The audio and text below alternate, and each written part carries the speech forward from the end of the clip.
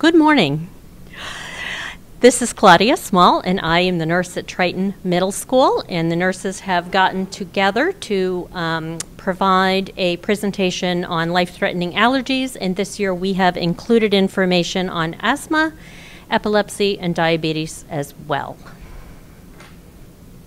We will also include information on universal precautions.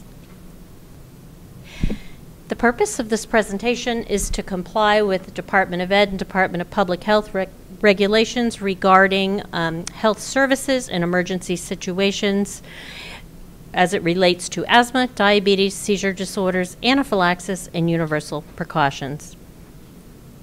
This presentation will help you recognize the signs and symptoms of medical emergencies in the school setting, again, including emergencies for a student that has asthma, hypoglycemia or low blood sugar in a student that has diabetes, a seizure in a student that might have epilepsy, and anaphylaxis in a student that might have a life-threatening allergy. We'll start here with asthma. Asthma is a disease that affects the lungs. It can cause repeated episodes of wheezing, shortness of breath, some chest tightness.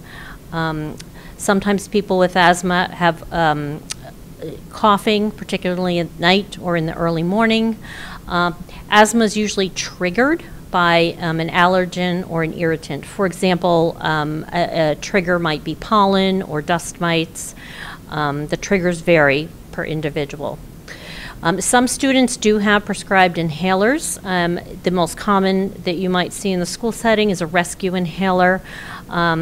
Students in elementary schools keep their rescue inhalers in the health office. Usually in middle and high school, students carry those rescue inhalers on their person and are able to administer them on their own. They are instructed to come see the nurse if they are feel that that rescue inhaler has not given them relief of their symptoms.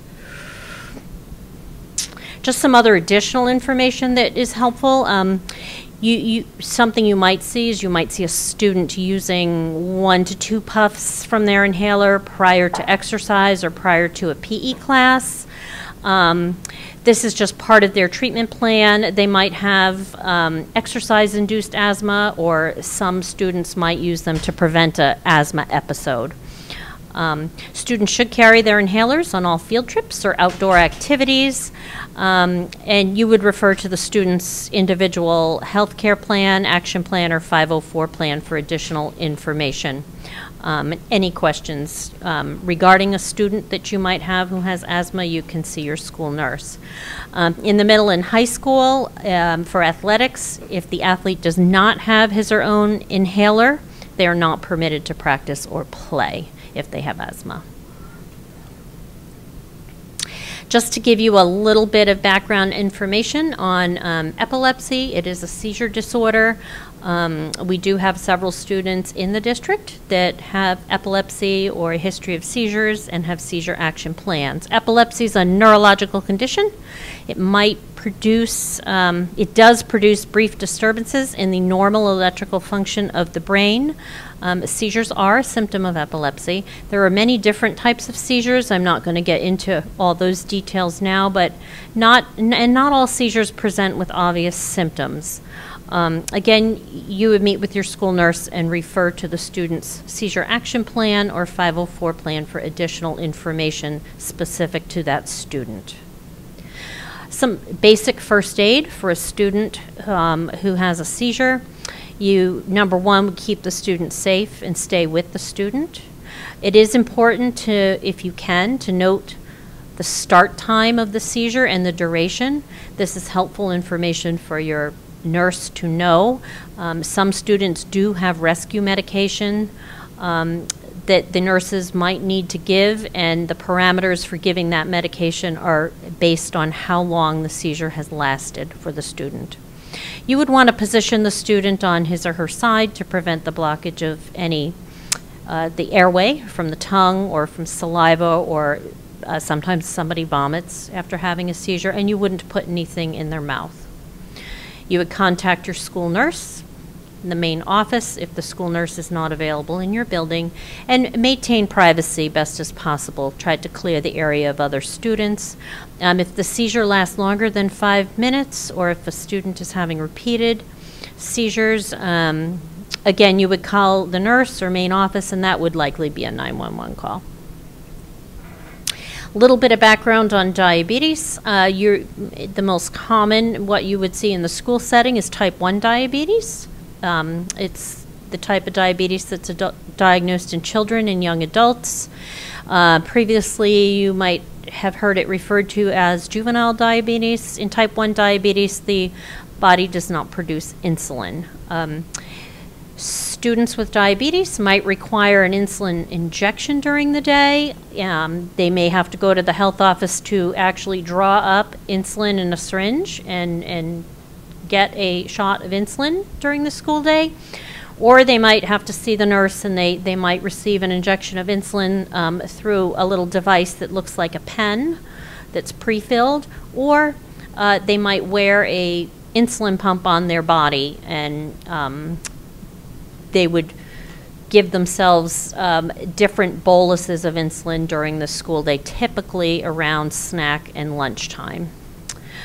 Again, a student with diabetes in the school setting, you would meet with your school nurse, who would review the student's emergency action plan and 504 plan, and provide any training that was needed.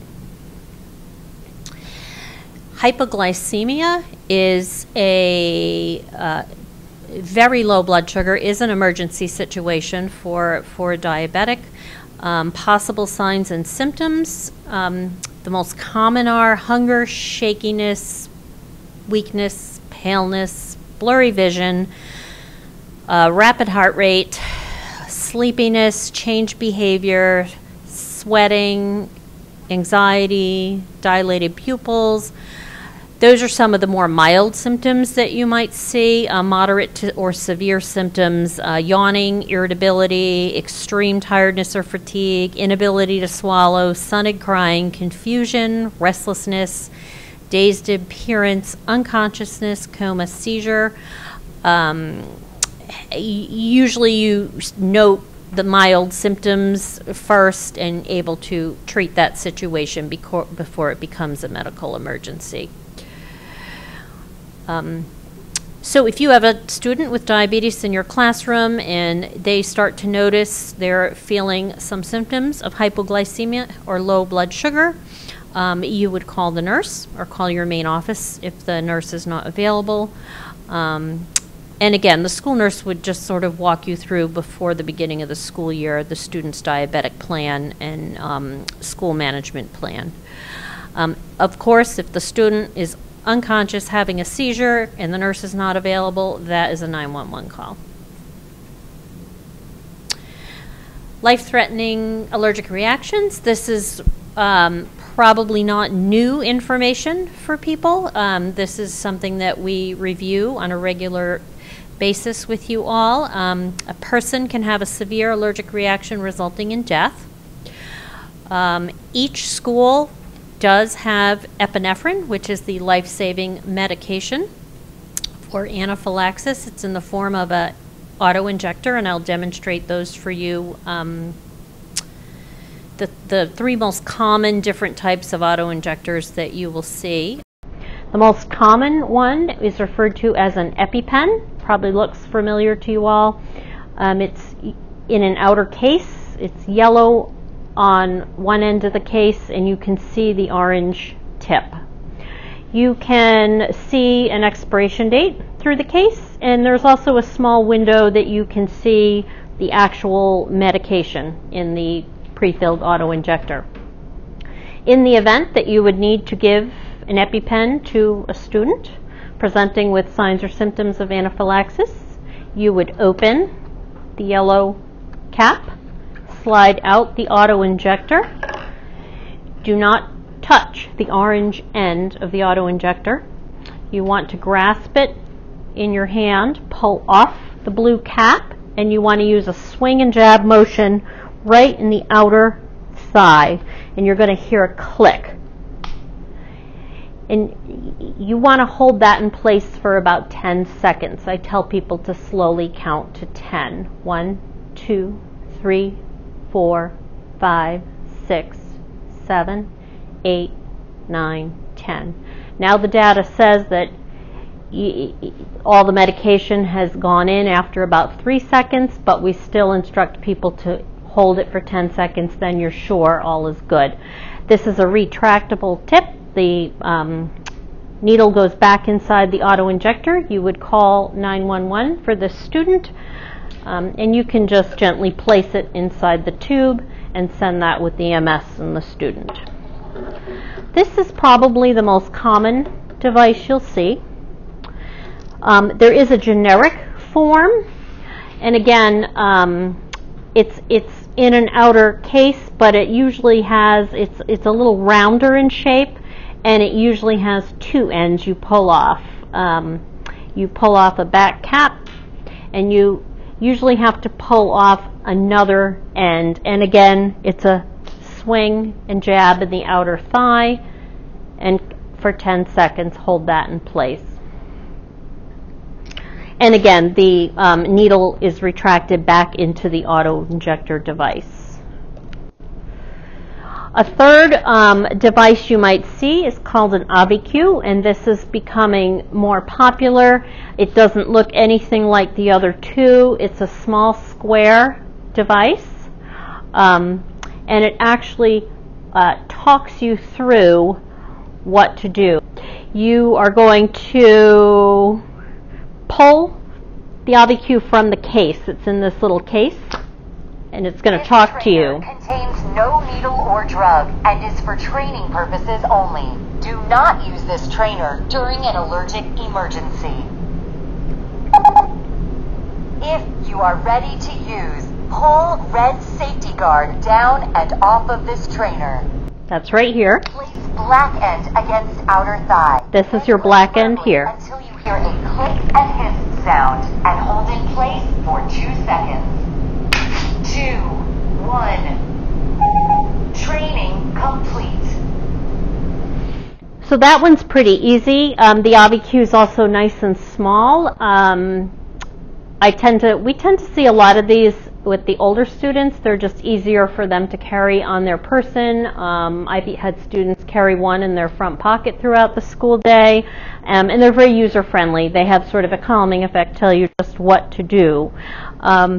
If you have any further questions, or if you would like to come to the health office and review any of those devices with your school nurse, feel free to contact us. We'd be glad to answer any further questions. Signs and symptoms of an allergic reaction include you might see some itching, swelling of the lips, tongue, or mouth. In the mouth-face area, you might see some swelling around the eyes and the face. The throat, the student might complain of some itching or a sense of tightness in the throat, hoarseness, hacking cough. They might be constantly clearing their throat. On their skin, they might complain of hives or an itchy rash. Again, you might notice some swelling around the face or extremities. They might feel a little cold or clammy or just not right. In the gut, they might say they feel sick. They might vomit, abdominal cramps, diarrhea. The respiratory system, they might complain of feeling short of breath, repetitive coughing, wheezing. Cardiac symptoms present, such as a thready or weak pulse and loss of consciousness. Treatment for anaphylaxis. Usually a student with a life-threatening allergy has an allergy action plan which identifies the life-threatening allergen. For example, it could be tree nuts, peanuts, eggs. Those are some of the common ones. And then there's a plan below as to what interventions are to be given for that student. Some physicians do order Benadryl. That does have to be given by a nurse. And then a physician will order an automatic a physician will order an EpiPen for any of the symptoms that we previously reviewed. If you are trained in using an EpiPen or an epinephrine auto-injector, you are able to intervene for a student with a known life-threatening allergy and give that student an EpiPen.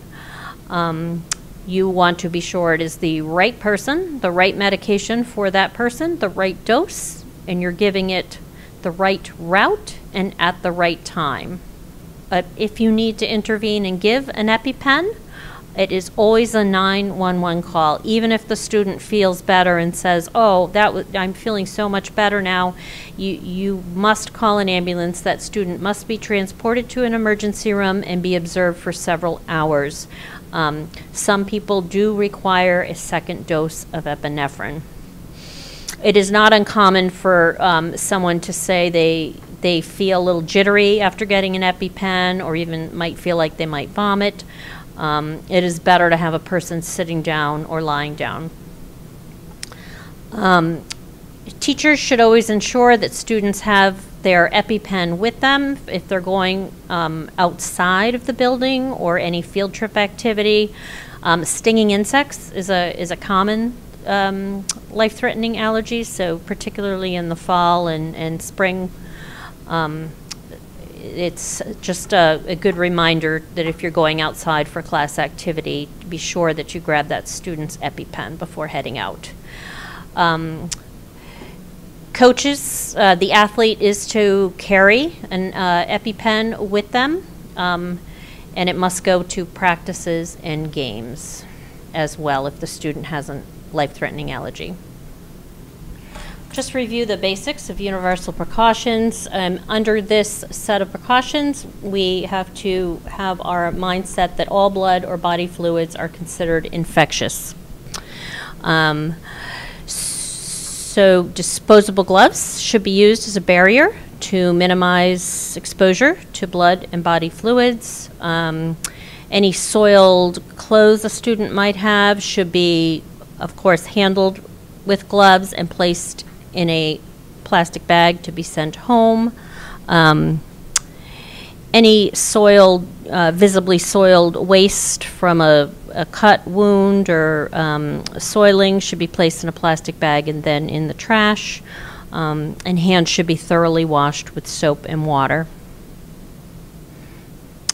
There are just a few more resources here on your last page. If you feel like you would like a little bit more information, this is just a resource list that we use to put together this PowerPoint.